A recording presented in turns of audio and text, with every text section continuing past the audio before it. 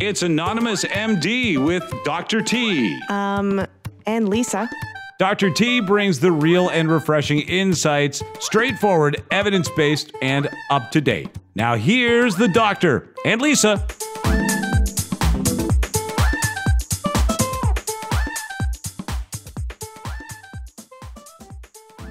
And we're back, episode 6, part 2 of our mental health mini-series. Lisa, as usual, nice to have you. Thank you so much. So nice to be here. Happy to have Dr. Kodsi back today.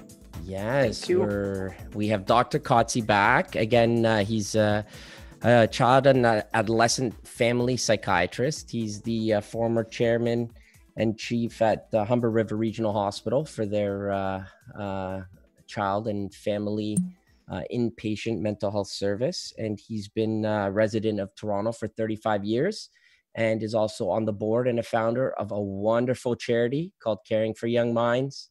Please check them out, caringforyoungminds.ca, where we leave no children behind. And what they do, we didn't talk about it last time, is they help families who are underserviced and aren't as fortunate to purchase educational devices and to train their teachers in ways to help them overcome very serious mental health disorders that are presenting extremely early in life. So what Caring for Young Minds does is it takes children who are suffering from serious mental health disorders and giving them an opportunity to become functional in society. So it's such an important mission, and it's so unique. So thank you for joining us again, Dr. Kodsi. Thank you. Nice to be here. So, as usual, let's do a couple housekeeping things. Let's go over some numbers, although they don't really matter much because they're probably not very accurate. But as of today, around 2.6 million cases around the world of COVID-19 and around 183,000 deaths. We need a correction to make from last episode. I don't think I was clear. I want to be clear. Mental health disorders is the largest cost to human productivity and human disability in our workforce. So it is extremely important of a topic. And I don't think I made that very clear last time. So We heard you loud and clear this time, Doc. We're good. Good. So today, what we had to do is last time was going so well, and there was just such important information that was being shared with us that we impromptu split up our mental health podcast session into 2 episodes. And so today, I think we're going to elaborate on how we can cope with this COVID-19 lockdown. Last episode, we identified more of our vulnerable populations. And now that doesn't mean that everybody who's in that vulnerable population is suffering, but it means that we should look out more astutely for perhaps some people who need help in those vulnerable populations. And I think today we're going to talk about how we can do that. Right. So we learned about the people we should really look out for. We should look out for everybody in our social circles as much as we can, and maybe for some people outside of them. There are certain ways to help each of those vulnerable populations. But I think that today we're going to talk about a way that can help everybody. What do you think, Dr. Kodsi? You ready to go? Yeah, I am. I think I need somebody. Everybody needs somebody. When all of a sudden your life is taken away from you and you're told that you can carry on with your normal life and you have to tolerate a lot of silence, lack of activity, not enough stimulation. So I think everybody needs some time to sit down and see how I'm going to do this and how I can cope with it the best way possible. Particularly that, keep in mind, we don't know for how long. Everybody's talking about timeline different, then it depends on the region, depends on the profession, depends on the circumstance, the financial situation. So nobody knows actually for how long we're going to be on a lockdown.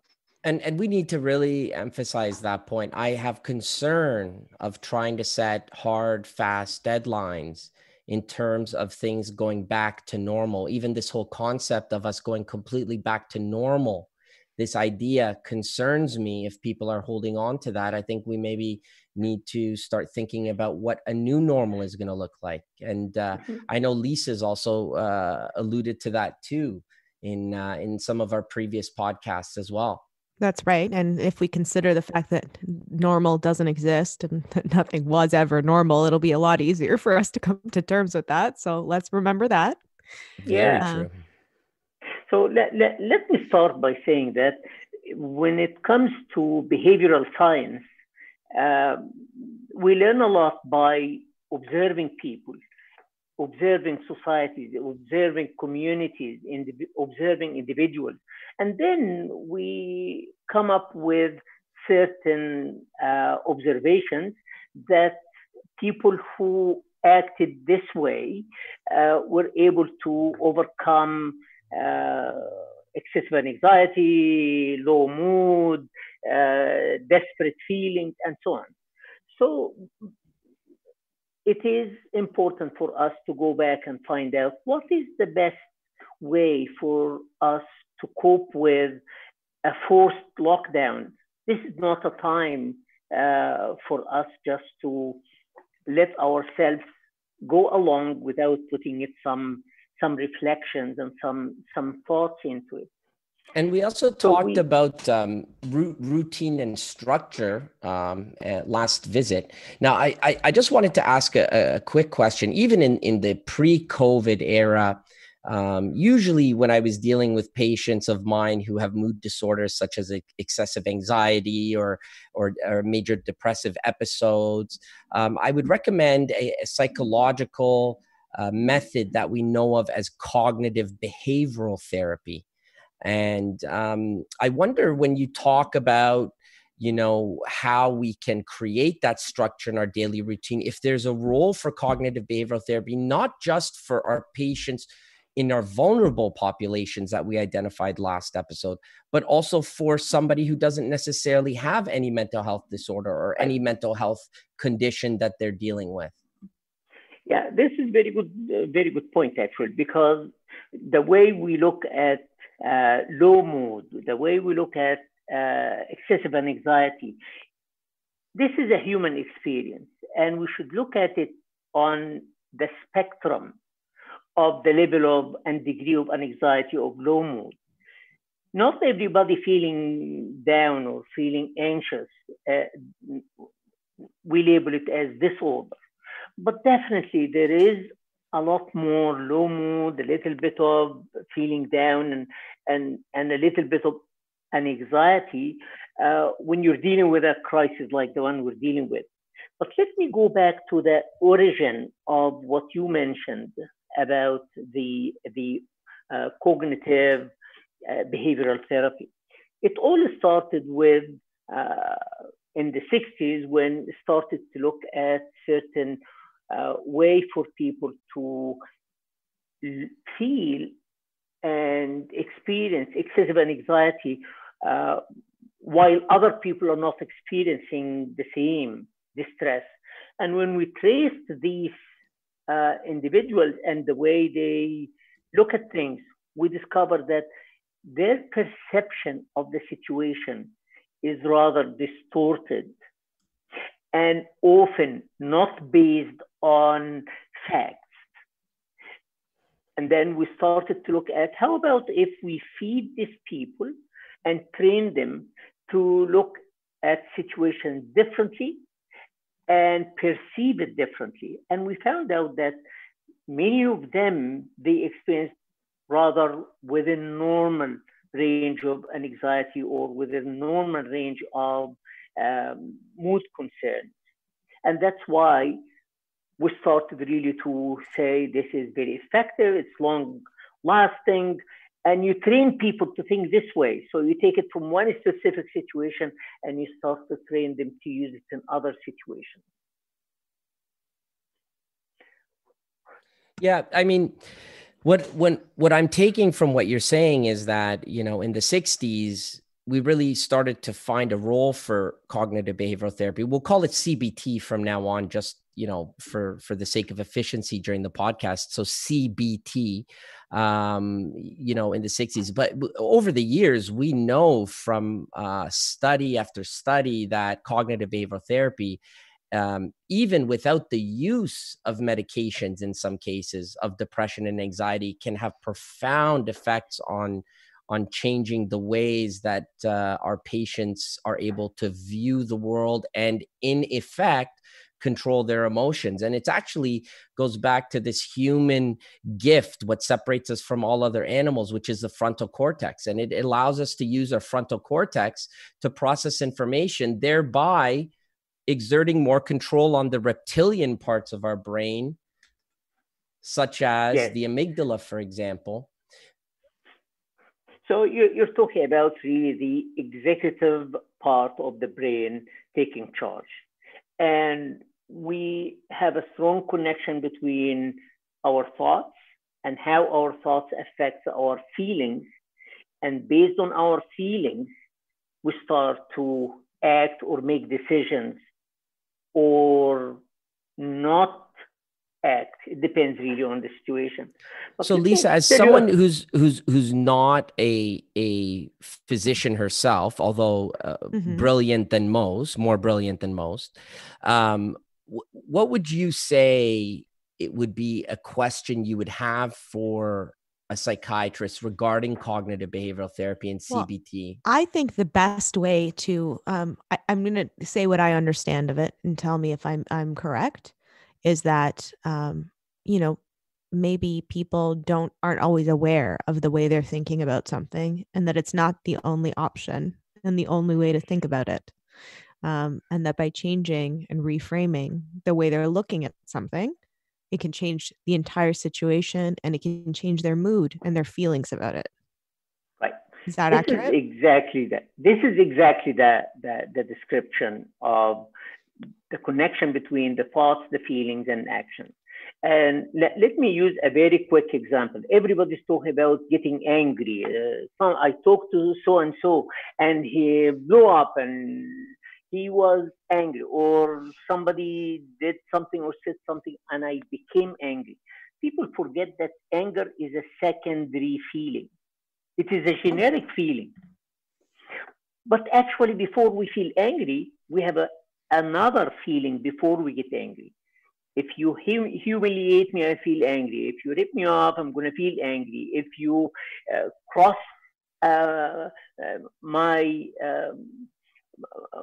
or if you insult my beliefs or things I feel strongly about, I'll feel angry.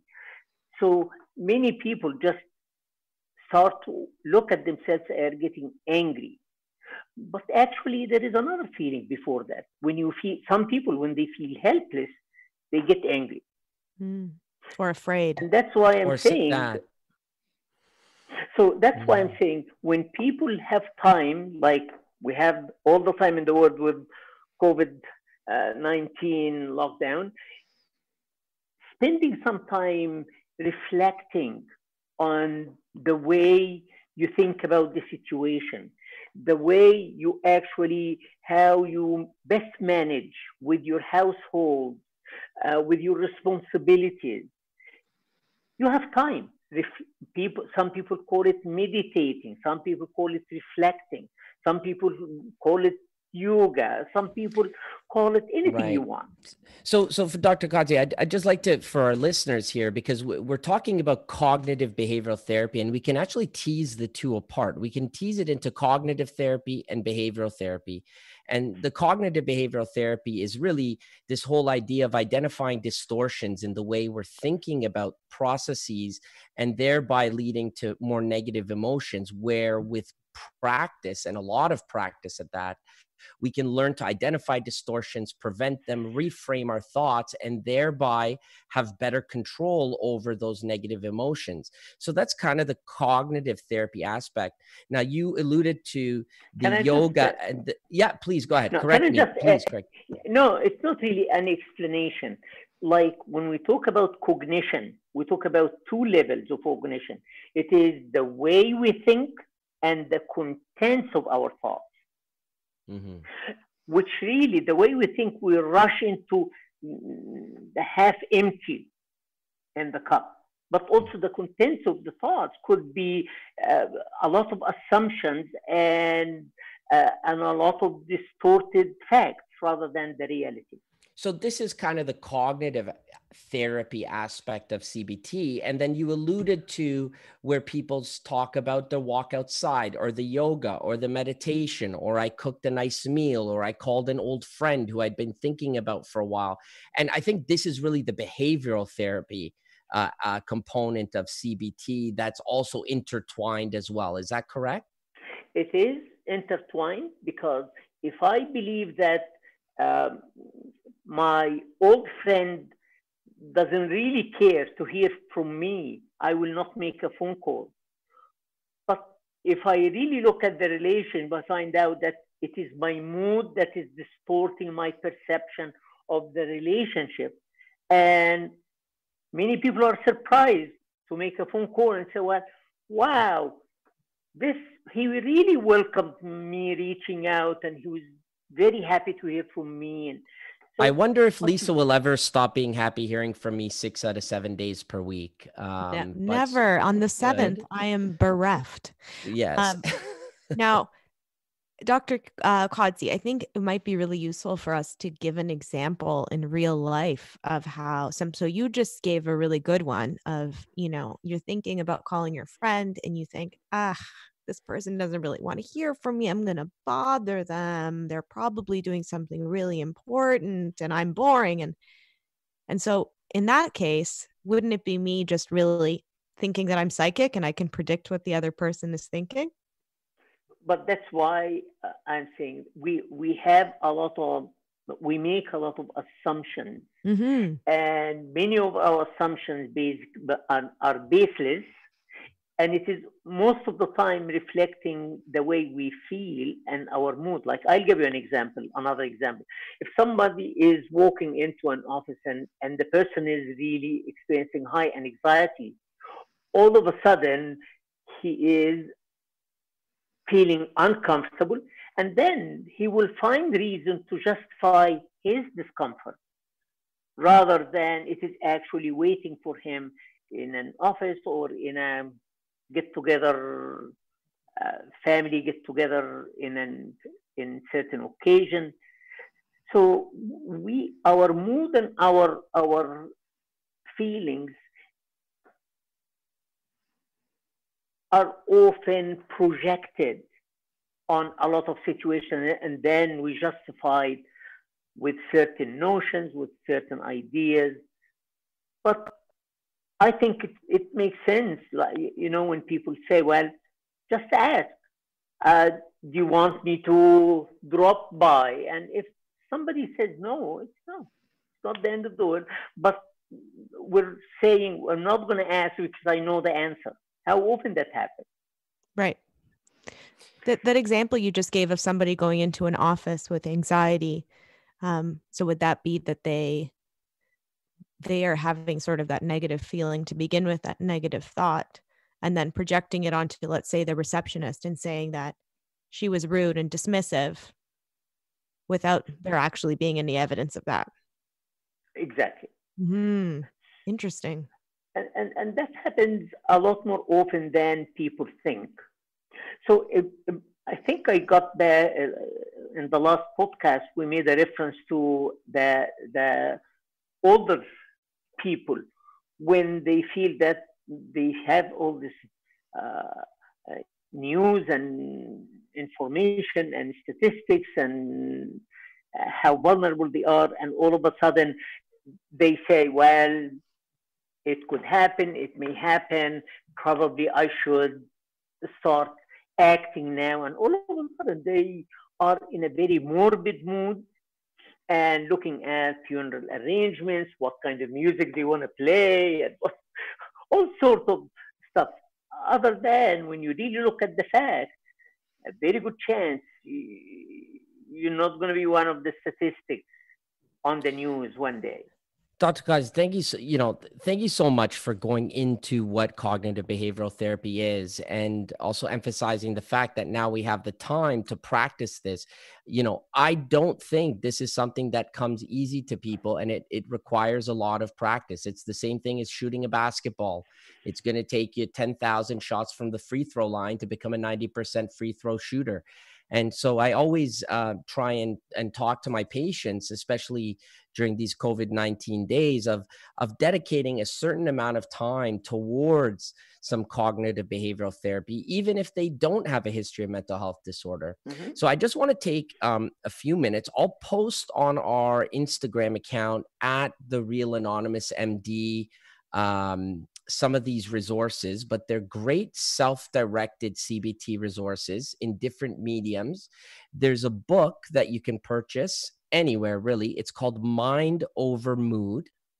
There's also a website out of Australia, which is a very structured CBT program called moodgym.com.au. So if somebody prefers to work on a browser, they can check that one out. There's also an app. I know it's on the Apple Store. It's called the Mood Kit app, and it's kind of an on-the-go cognitive behavioral therapy app. It's very useful for situational, I need to take a moment off to myself to just cool down, pull out the app, go through the situation that's giving you angst, and figure out that distortion, reframe your thought, and try to take the steps. Now, it's all easier said than done. It takes a lot of practice, but we know, and this is evidence-based, that psychological therapies are just as effective in many cases as medications we use for depression and anxiety. And in fact, when we put them together, we don't have additive effects, we have synergy, which is a wonderful thing as well. If there were any closing thoughts or one final message at the end of your two-part miniseries, we thoroughly enjoyed having you, Dr. Kodsi. What would your message be for the people coping through this lockdown right now? Well, I am going to give a quick story about a family physician was here in Markham in the outskirts of Toronto sometime in the 80s. He used to be a very anxious guy, and he ended up writing a book called The Joy of Anxiety. And actually, he went to all publishers. Nobody agreed to publish. He did mortgage his house, and he was a very strong believer in the book, and it was a big hit. And he actually gave up practicing medicine, and he was touring all over the world talking about the joy of anxiety. So a little bit of anxiety is not bad. A little bit more could make you rather more industrious and active. And don't listen to people saying that we are actually driven by our emotions and feelings. I think our mind is still in charge of our emotions and feelings. People could make a decision not to feel certain way or excessive way and try. And as you mentioned, once you persevere, there is always very good rewards at the end. So to end off our series and our episode, I think today, that we should recap. We could do a recap. I could either sing the 2C slide by Drake, which probably wouldn't be helpful at all. Maybe we'll do that another time or never. Or we can recap. I'm going to have to listen to it on the phone later, folks. Just know that I'm saving you all. Yeah, let's do a recap. Well, let's talk about what we went over today really quickly. And I think we did a really good job of talking about something that's rather complex in a short amount of time. So well done, gentlemen. I think that we're talking about that CBT started in behavioral science, observing what people did and how certain people and the way they thought about a situation helped them to get past that situation. And so giving other people who maybe are not getting past things like anxiety or low mood quite as easily that same thought pattern to put their executive brain, their frontal lobe, into action, helps them to create the emotion that they want to experience. So thought equals feeling, and not the other way around. So if I'm washing a dish and I drop that dish and break it, and my thought is, I never do anything right, I always ruin everything, I'm probably not going to feel that great about myself. If my thought is, oh, shoot, oh, well, that's a broken dish, I guess I'll use another one next time, I'm not going to be that upset about it. And I think that's a really, give me the layman's terms of that being a really simple way of thinking about Perfect what you're saying to yourself really does matter. And it takes practice to be able to think like that for some people, especially it's along a spectrum, I would say. I don't think we want to just, label people, but along a spectrum of anxiety or depression or other mood imbalances. But it takes practice to be able to look at that broken dish and say, hey, that's not going to be the last dish I ever break, and it's okay. And maybe you'll be at a Greek wedding and you'll break a dish for a fun reason. We don't know. Yeah, and one last point to recap is we have time now. Now is time for self-improvement, and we can still be productive in very gainful ways that doesn't involve employment and making money and the rat race. And so again, like I said, I'll put on some of these self-directed CBT resources on our at the Real Anonymous MD Instagram account. This is also a call to governments and the government of Ontario. We may want to consider making psychological CBT services way more accessible through the use of technology and video conferencing to help our population and relieve the burden that it has on our disability claims and on our productivity in our economy. And we may find that if we take these types of steps, it may turn into a more productive economy overall. And not only that, a more pleasant, less stressful workplace and better work-life balance. So lots to think about. So much to think about and so much positivity to be gained from today's episode, I think. So let's remember to listen to us wherever you get your podcasts, and remember to follow, subscribe, and hit that bell, which is subscribe on YouTube. Thanks so much, gentlemen. Notification. Thank you, Dr. Kodsi. Next week Thank we'll you for having me. Thank you. Thank you very much. Next week we're going to talk about musculoskeletal health during the COVID-19 shutdown, and have wonderful physiotherapist Tara Cameron come join us and answer some questions on some ways we could do some behavioral therapies that involve the health of our muscles and ligaments and bones and joints. That's right. All those parts that are holding our brain in and up, we need that too. So we need that stuff. too. Yep. All right, everybody. Well, have a good week, and we'll see you next time. Thank you.